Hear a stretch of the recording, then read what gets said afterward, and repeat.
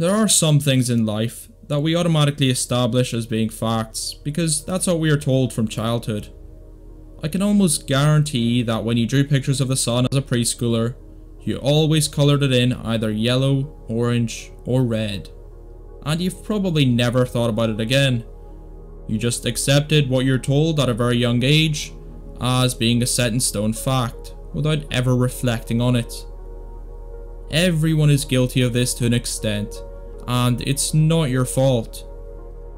We have evolved to learn facts about life from our elders and parents, and for the most part, it works. But sometimes tradition and assumptions sneak their way in with the rest of the passed on knowledge. I've covered this topic before in an earlier video, but that left a lot of unanswered questions and probably caused a lot of confusion. And now that the goal of my Explain series is to clear up confusion, I've decided to visit this topic again.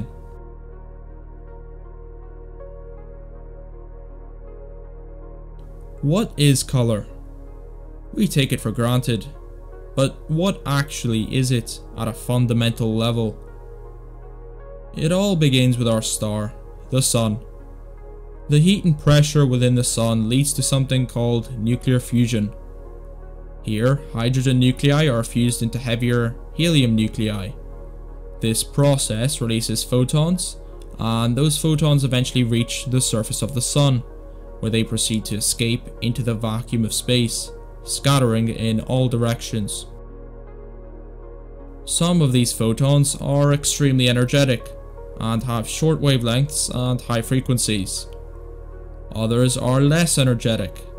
They have longer wavelengths and lower frequencies. You can think of frequency as vibrations per second of a wave. These photons bounce around and reflect off of most solid objects like rock and metal. They can also be scattered by gases and absorbed by solids to an extent. To really understand how light works and how we interpret light, we have to go back to the beginning. The first multicellular life forms on Earth were simple things. Most were worm-like, marine animals. A simple tube with two holes at either end. It all started with trilobites. Initially, these animals had no eyes. Photons were essentially useless to these creatures, aside from providing warmth. But this was fine, because no creature had eyes. Until one day, a random mutation led to a very strange sort of cell developing. A light-sensitive cell. Something that can react to photons hitting it. But this mutation didn't just die out. It persisted. Clearly there's some sort of advantage provided by them. As predators swam above these trilobites, they would block out sunlight, and the cells would detect this change, so they could swim away from the threat. So, inevitably, as these trilobites lived to breed, the new feature stuck. Eventually these light-sensitive cells began to form in clusters, concentrating themselves in a single location. We can see these simple eyes in creatures alive today, such as jellyfish. As a matter of fact, almost every single stage of the evolution of eyes is visible today, across the animal kingdom. The light-sensitive cells then began to form in a concave shape, concentrating light further, and producing a clearer and clearer image of the world. This pit evolved to be deeper and deeper, and eventually the light would be focused through a single pinhole, like a camera. The final step is the lens. The photons being focused on the light-sensitive cells would then send electrical signals to the network of neurons we call a brain, which would decipher this information and produce what we now call sight. But only a small fraction of the photons emitted by the sun are actually seen. Gamma rays, for example, have wavelengths far too short for the light-sensitive cells in our eyes to register. In fact, no life form can see gamma rays. X-rays are also far too tiny and energetic to be resolved by any one cell. But ultraviolet is where some animals begin to detect light. But the sun mostly emits light in the infrared and visible spectrum. But what actually is the visible light spectrum? We only call it that because it's visible to us humans. The visible light spectrum is actually a very small section of the spectrum in between infrared and ultraviolet light.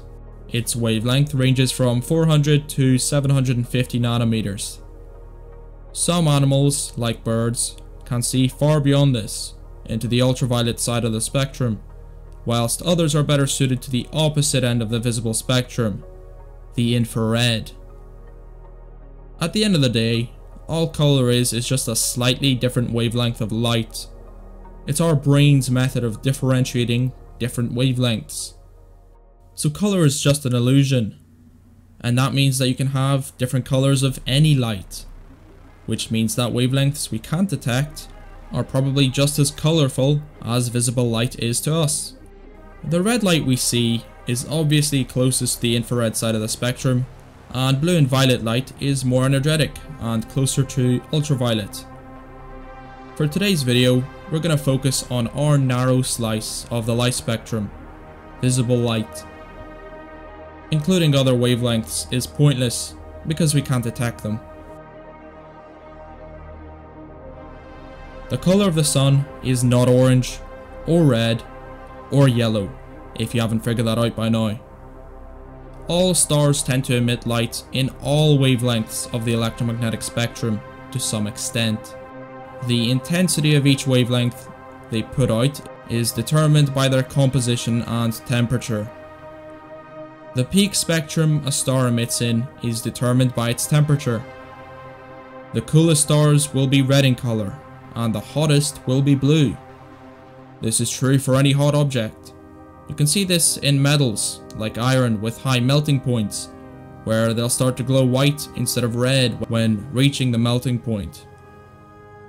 But the temperature isn't the only factor. The star can absorb certain wavelengths more than others, based on its composition, as different atoms absorb different frequencies. For example, some red dwarf stars have a higher amount of carbon in them, which absorbs a lot of blue light. You can see here what the starlight spectrum would look like without this absorption, and what the spectrum actually looks like in reality, with dips throughout the different wavelengths. A red dwarf star will emit all wavelengths of light, just like our sun does, but it will peak somewhere closer to the red and infrared wavelengths. A blue star will also emit in all wavelengths, but will peak closer to the blue and ultraviolet wavelengths. So that brings us to the sun then. The sun peaks in the green wavelength, which makes it green, right? Wrong.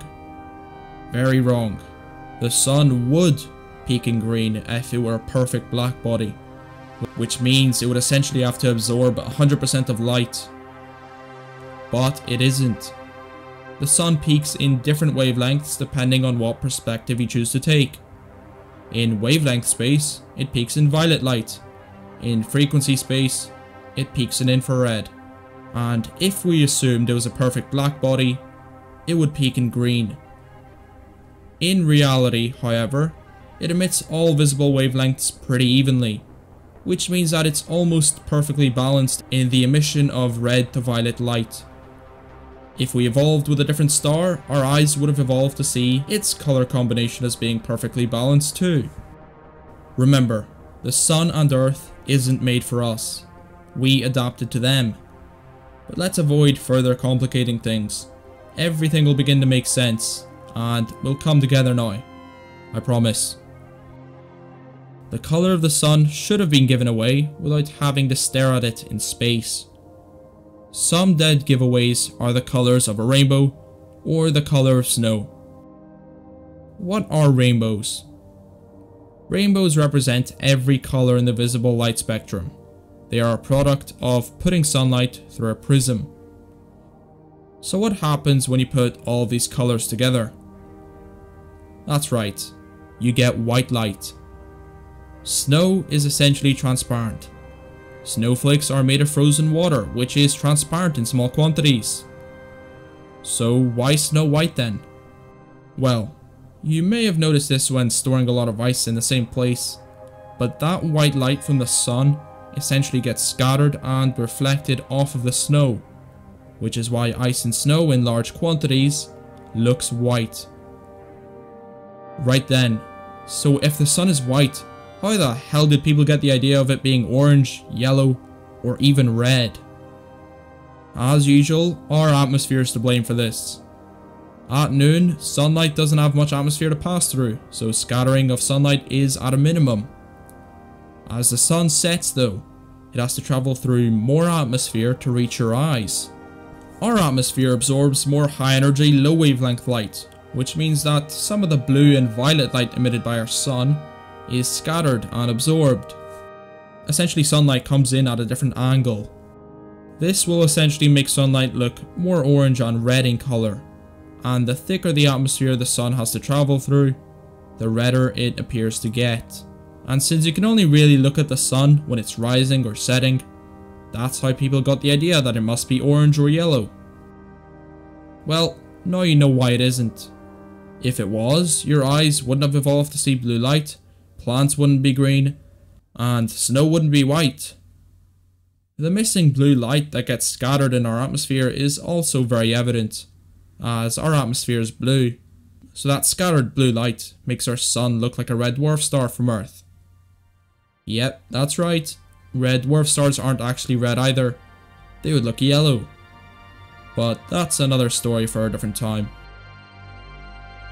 Okay, and that is the end of the video. Thanks for watching, and my next video will be something slightly different. I think I'll just let it be a surprise for now. And don't forget to subscribe. You better subscribe.